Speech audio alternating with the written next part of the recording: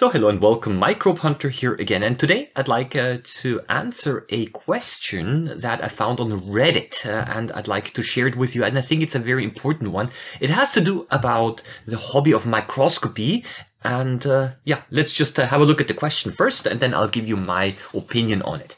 So the title, how long can microscopy keep you entertained?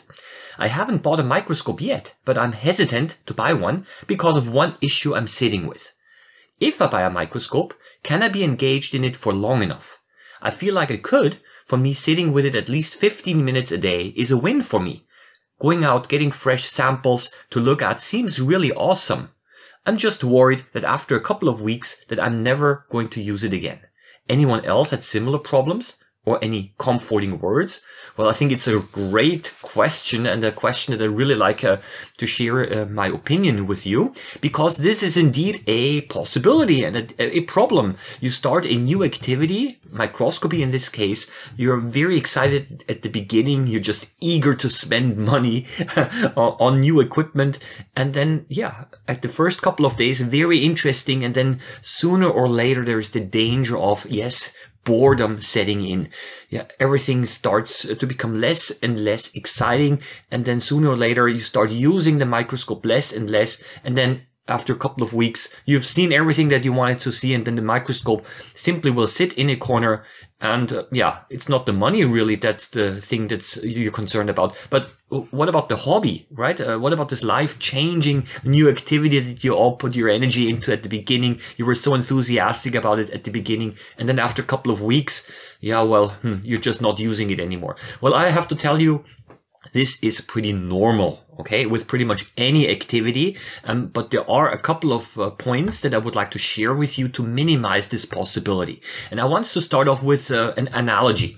Yeah, if you see a movie the first time, it doesn't matter how exciting the movie is. If you've watched it over and over again, even the most exciting and the most interesting movie will become boring when you've watched it several times. I know it's an analogy, but similar to microscopes. If you keep on watching the same slides over and over and over again, of course it's going to become boring, yeah, because there is no personal development anymore.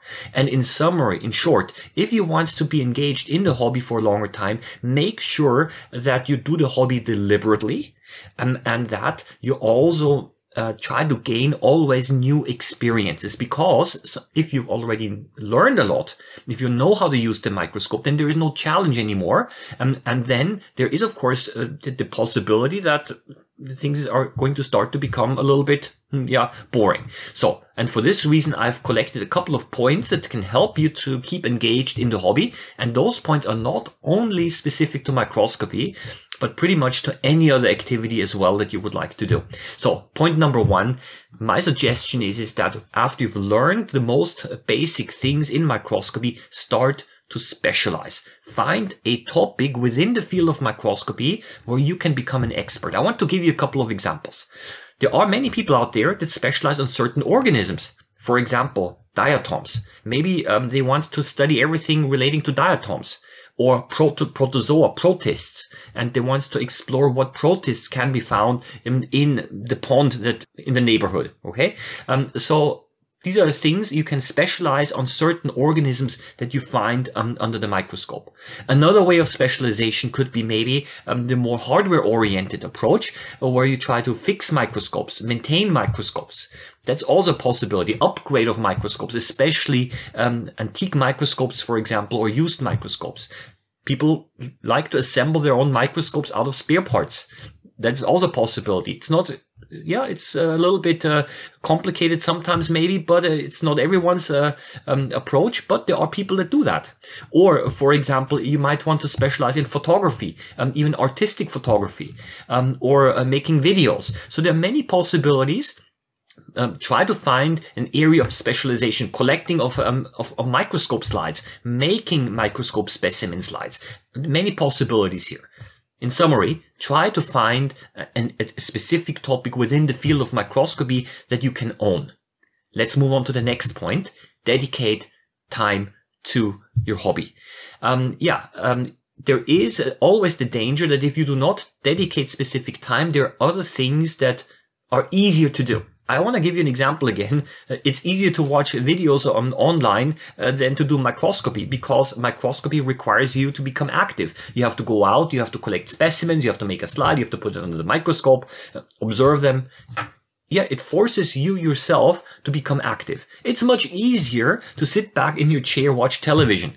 Okay, and this can indeed happen, can also sometimes happens to me. And for this reason, I specifically dedicate time every day, a certain amount of time where I observe slides under the microscope. I would like to give you a rather extreme example, not from the area of microscopy, but from the area of amateur astronomy, because I had the possibility to talk to an amateur astronomer several years ago. And he said that sometimes it's really difficult to do this hobby for himself, because he has to stand up at 2 o'clock in the night to observe the night sky, because this is the time when the constellations are right for him to observe the things that he wants to observe. And he says it's much easier to stay in bed and continue to sleep. But now he had to put the clock, the alarm clock, at 2 o'clock in the, at night, so that he can stand up, and then he has to set up the equipment, to do 1 or 2 hours of observation. That's tough sometimes, but he dedicated this time anyway. Otherwise he wouldn't be doing the hobby. Okay. Luckily, it's much easier with a microscopy because we're not so much time dependent. Okay. And we can fit it in much more easily. But generally it's something that I recommend as well. The next point, set goals. There are certain things that you can try to find under the microscope, which are not so easy to find. Some people like to search for tardigrades. I remember this one post that I read somewhere, Rite of Passage, it was titled, I found my first tardigrade.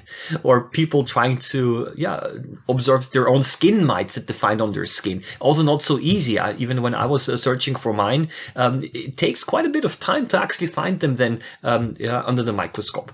But set goals for yourself, challenges for yourself, where you essentially specifically look for different objects under the microscope. And this can be a little bit time consuming, of course, but then once you've achieved that, then you have learned a lot and you have actually achieved a certain goal that you've set yourself. So you're doing basically a competition with yourself, because in competitive sports, you're competing against other people, but with microscopy, which is not competitive, you compete against yourself and you try to improve yourself. I would like to now address the next point. Try to combine microscopy with other activities that you have. Now, this is not always quite easy, but there are sometimes a few possibilities. For example, if you go hiking, always take along some containers to collect specimens, for example. I remember one of my co-workers, he always, when he went hiking, he always observed plants because he was a botanist, also out of interest.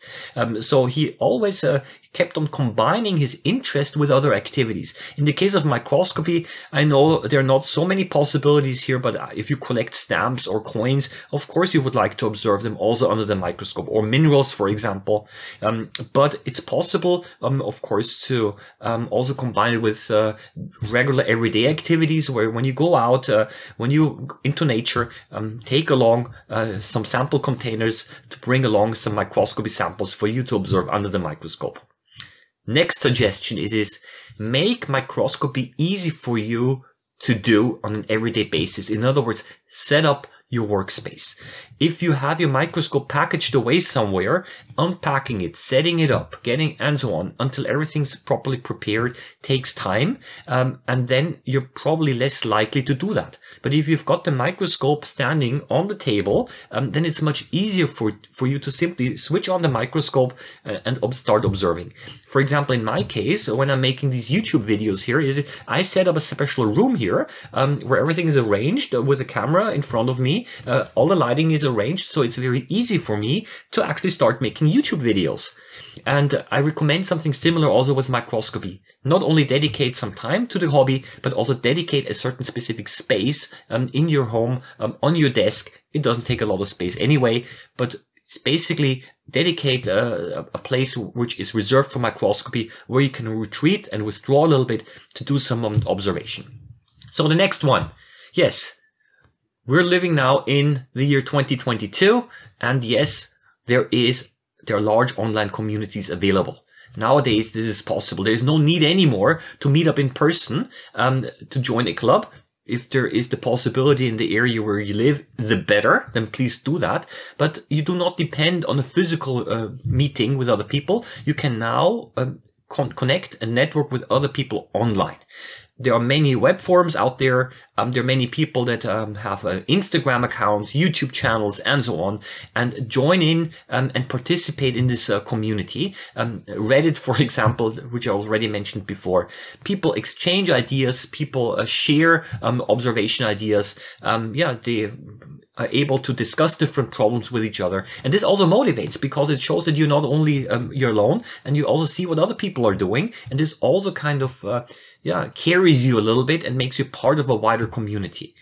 And the last point that I would like to do is document your observations. Now, I used to keep a journal where I wrote down all of my observations. I'm not doing that anymore, but what I'm doing right now is I'm taking pictures and I'm archiving them on my hard disk, and then I'm collecting my observations in that way. And of course, I make YouTube videos, which essentially also is a form of documenting my observations. But when you do that, you essentially are collecting something. You're collecting pictures, you're collecting your own notes, and I recommend that you do that because it actually sees that you're also progressing, and it gives the hobby a certain amount of deliberation and consistency, I would say. And with all of these things, to summarize that, is you mentioned here in the following, how long can microscopy keep you entertained? No, that's the wrong question to ask, maybe. It's not the question of does microscopy keep me entertained. Ask yourself, what can I do to get the most out of microscopy? Okay, because microscopy, like many other hobbies and activities, requires you to become active. So I say, turn it around. You yourself determine how much microscopy should interest you. Okay, you try to adjust the hobby based on your own needs, and if you become engaged in the hobby, and if you start to really dig in deeply, then things are also going to be, I think, more interesting, and then it's less passive, and then there's also a lot of personal development and personal learning that can take place. Yeah, I think I would like to invite you, please, if you have any comments, please do post those comments as well. Maybe some of you have other ideas or additional ideas. Maybe some of you even disagree with me. Please, it doesn't matter. Post your own opinions in the comment section below. I hope that this video was informative. And I'm going to just leave it at that now. I wish you all the best. Happy microbe hunting as always, and see you around next time. Bye-bye.